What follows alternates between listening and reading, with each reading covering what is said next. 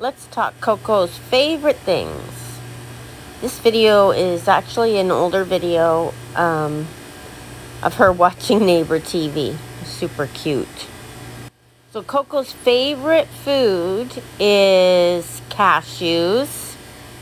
She loves those, but they're so high in fat that she can't have them very often. But when she gets them, she thinks that she struck a gold mine.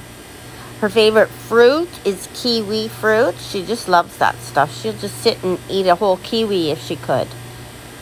Her favorite people food is pizza. Coco loves her pizza. When we have pizza, she'll eat it as fast as she can so that she can get as many pieces out of me as she can. So Sid will spend the whole time eating one piece of our pizza, where Coco will snarfle down 6 pieces of pizza.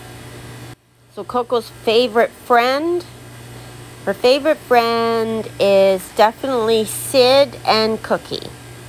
Cookie she can sit with and they can just be together without her hurting him like the other birds. Like if she sat close to Sid and she could reach Sid, she would probably pull Sid's tail or bite her toe or whatever. But she does love Sid.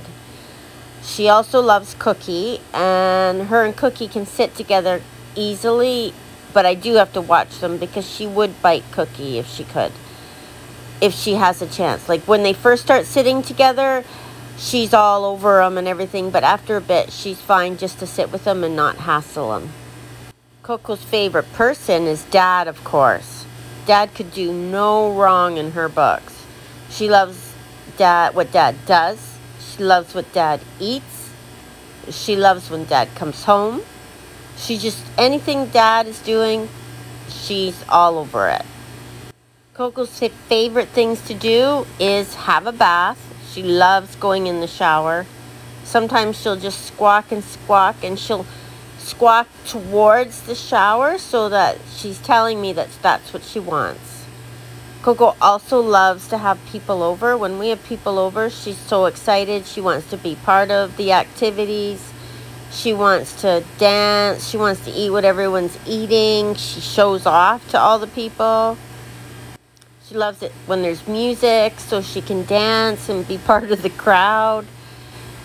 And she knows when we're getting ready to have people over because there's always, of course, a big commotion beforehand. We're cleaning and we've got food out and we're cooking and the music's going and the dogs are barking.